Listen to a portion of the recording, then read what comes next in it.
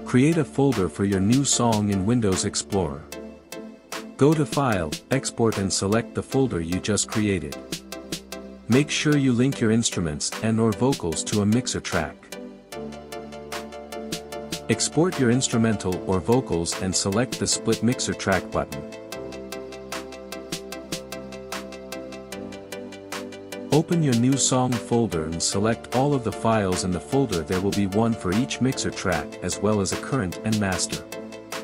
Drop those into FL Studio's playlist and select the audio files you wish to use. It helps to color code and name your audio tracks in the playlist. Now you can adjust levels, add effects and edit your songs when using the trial version of FL Studio 21. I highly recommend purchasing the producer version. The pros outweigh the cons. Thanks for watching. Check out our music on the channel.